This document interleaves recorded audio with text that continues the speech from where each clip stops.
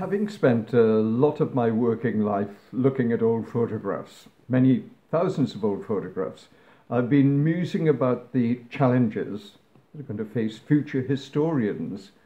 How on earth they start dealing with the millions of images that are being produced every day. So, out of curiosity, I looked online to see if there's any estimate of the number of images that are being produced these days. I was staggered to see that somebody estimated there are over 14 trillion photographs being taken every year. So how on earth are future historians going to decide what's important and what is going to stand the test of time? Well, thankfully, it was a chance meeting at the Glyn Pits near Pontypool in 1968 that gave me access to a wonderful collection of old photographs that in turn gave me a much deeper insight into the history of coal mining in that area in the early years of the 20th century. I was there with my friend Roger Worsley, and we were photographing the important buildings and equipment that still remained then. Beam engine dated 1848 that was made at the Neath Abbey Ironworks, and a most amazing flat rope winder. Now, I haven't been to that site for many, many decades, and all I can hope is that the buildings and the machines have been cared for and preserved, because they are so very, very important. While we were clambering around those buildings, we were met by an elderly gentleman, William Edmund Jones, who said that he was on something of a sentimental journey because he'd started work there in 1903 at the age of 13. He was so knowledgeable about the site, and during our conversation he mentioned that he had a couple of old photographs at home that might be of interest to us, because these he'd taken in and around Pontypool in the early years of the 20th century. I went to see him the following week, and we were in the front room drinking tea and eating homemade cake, and then he went off to fetch his photographs, as he said. He reappeared with a large, heavy box that was full of glass plates and slides, and he proceeded to scatter these on the hearthrug. Within minutes, I realized just how incredibly important these photographs were, capturing something of life above and below ground in that time and in that place. What makes his collection so important is that they're not only technically good images, but he knew the people that he photographed and he knew the places that he visited. Added to that, though, William was actively encouraged in his hobby of photography by his father, Jabez Jones, who was a founder member of the Independent Labour Party and a very big noise, as William said, in the South Wales Miners' Federation. And Jabez Jones actually used these photographs to illustrate talks that he gave on the Miners' Union. So these images take on varying levels of significance and are certainly among some of the most emotive documents that we have related to the history of coal mining in South Wales. I visited William Jones many times. He was a great letter writer, so he sent me a lot of information about the photographs. Many of the photographs have been reproduced many times, but we thought that now during lock time was a good opportunity to look at these photographs again and place them in the context for which they were originally taken. William used a Thornton Pickard half-plate camera complete with tripod, and when he was photographing underground he used a flash pan filled with magnesium powder or magnesium strip. Those brief flashes of light momentarily illuminated those workplaces to a level that most miners never ever saw. Those so-called naked light mines were lit by candles that at best gave off a flickering, intermittent light. And as the miners had to buy their own candles, well, in some cases they were rather circumspect about the number they actually used.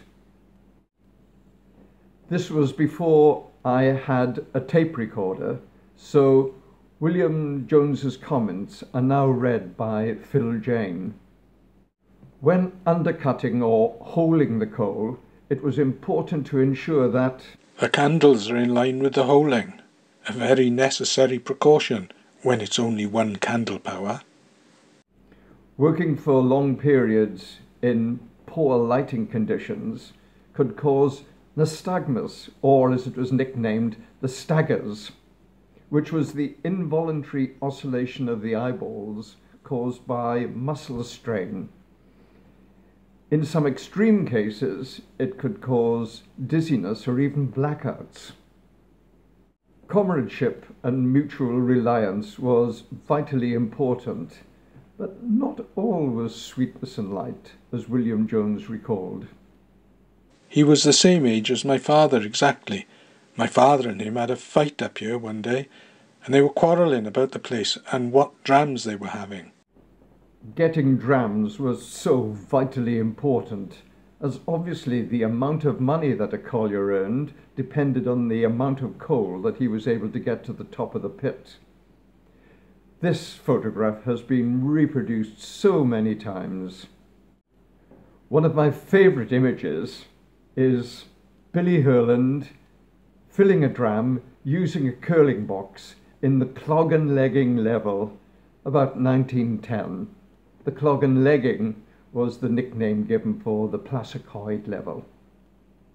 There's so much history encapsulated in this single photograph. Billy Herland's butty can be seen cutting the coal in the narrow seam. Billy's food bag is hanging from the cross timbers.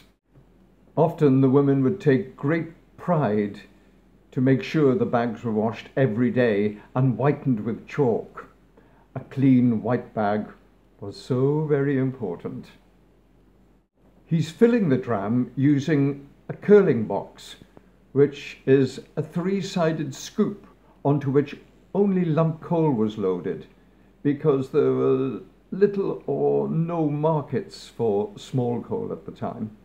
Had William Jones arrived a little later to take the photograph, then the dram would have been raced or raised with coal high above its sides to maximise on its carrying capacity. The number chalked on the side referred to the collier and his butty who dug the coal and filled that dram. As they were paid on output, it was essential that the drams were weighed at the pit top. The companies employed their own weighers, and it was sometimes not unknown for underweighing to take place, so the unions insisted upon check weighers to be present. The weighing machines they used were known as Billy Chwaraeteg or Billy Fair Play.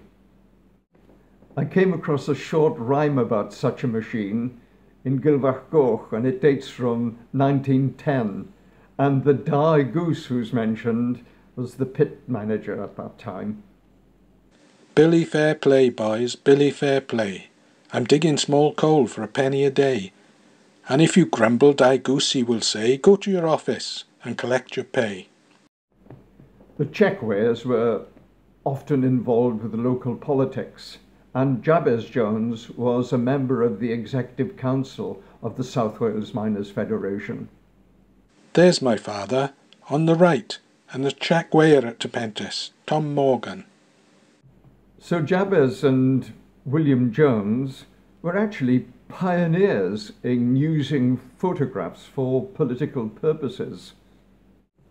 William remembered so clearly how the audiences responded to his father's talks, and especially the use of a little bit of satire.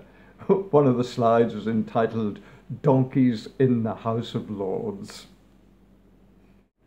A four-line verse accompanied this slide. The first three from the men on top of the plank, and the last one from the men below.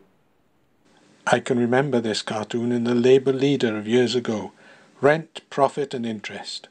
Oh, my father was mad on this. He would use that. We're here because we're here, because we're here, because we're here. Nowadays, we are all too aware of the potency of images captured on mobile phones and how their widespread dissemination can have such huge impacts. In their own way, William and Jabez Jones were doing much the same thing, taking those pioneering photographs. We hope to produce a few more films about that wonderful father and son.